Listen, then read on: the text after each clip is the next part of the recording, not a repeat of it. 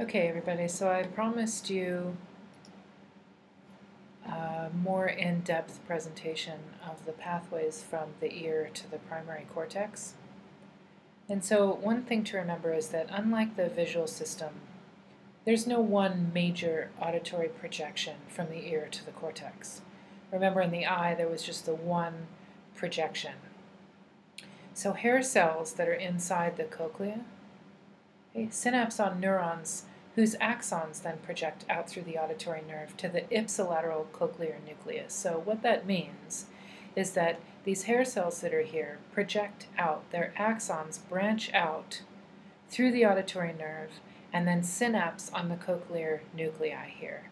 And this actually happens on both sides. We have two cochlea, so there'd be one over here as well, projecting its axons out through the auditory nerve, through the cochlear nuclei. But we only have, in this schematic, one side. Okay, now from the cochlear nucleus, some of these fibers project to the nearby superior olives, right up here. Okay, there are two. Remember, the lateral and the medial. Now, from here, we project up to the inferior colliculus through this lateral lemniscus. So remember, this lateral lemniscus here. So if you can trace these pathways, you can see the nerve comes through to the cochlear nucleus, then they project outward through the contralateral superior olives and also the ipsilateral. Okay, so from the cochlear nucleus, you can see this path goes to the contralateral superior olives as well as to the ipsilateral superior olives. So from the very beginning moments, we're talking about information sent to both sides of the brain. So from the inferior colliculus, the fibers then ascend to the medial geniculate nucleus, which is right through here. Okay? So we're through the inferior colliculus and we're going now to the medial geniculate nucleus in the thalamus. And remember, the lateral geniculate nucleus is the visual relay station. Okay? So this is the medial supports auditory information. And from there, fibers then ascend to the primary cortex in this lateral fissure. So right here, this lateral fissure here. Okay, so just to review, the projections from each ear are bilateral, meaning that they go to both sides of the brain. So we start the hair cells inside the organ of Corti.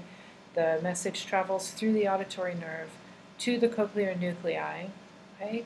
And then the cochlear nuclei sends information to the superior olives on both sides of the brain, and then that information travels up through the midbrain via the lateral lemniscus, okay, to the inferior colliculus, and then up to the medial geniculate nucleus, and then to the primary cortex.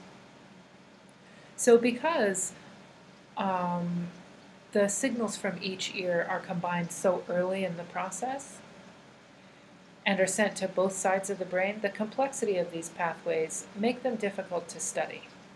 Okay, so we discussed that sound localization was an exception to that. We've done a lot on sound localization.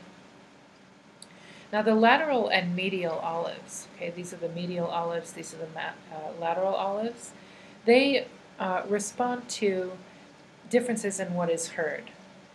The medial olives respond to arrival time differences, and the lateral olives respond to amplitude differences. And then both of these then project to the colliculus.